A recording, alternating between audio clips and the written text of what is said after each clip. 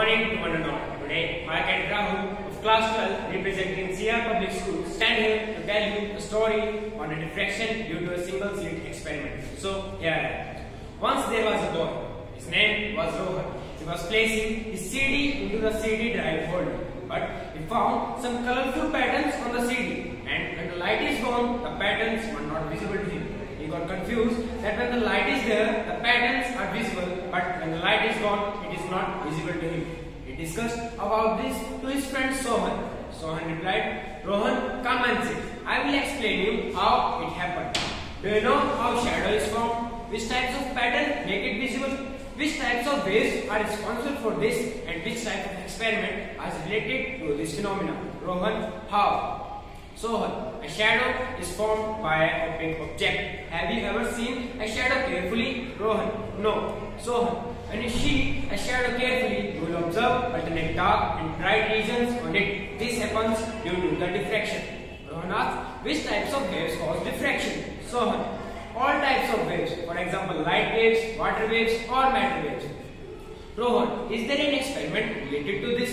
Sohan replied, yes, of course, the single slit experiment is related to this phenomenon. Rohan, can you please explain it to me? Sohan, yes, of course, why not? Rohan, by the way, who were the scientists who have performed this experiment? Sohan replied, the name of the scientist was Freshner. Okay, let's start the experiment. When a parallel beam of light falling normally on a single slit at a particular width and meet at the midpoint of the slit, Rohan asked, which types of source are used in this phenomenon? Sohan replied, a monochromatic source. That is, a single source of light is used in this phenomenon.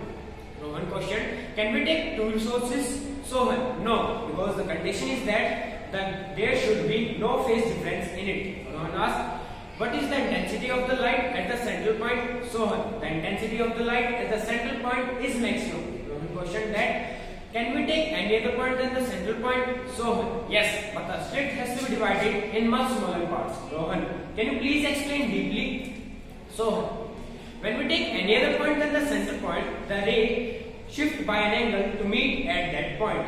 Rohan, but does the intensity of the light remain same? Sohan, no, it depends upon the conditions. Rohan asked, which types of conditions? Sohan, when we take any other point than the central point, the ray moves away from the central point. That is, to obtain minima, angle should be integral multiple to the wavelength to the slit width, and to obtain maxima, angle should be all integral multiple to the half of the wavelength to the slit width. So, as we move away from the central point, we observe alternate dark and bright regions on it, and the intensity of the light becomes weaker and weaker.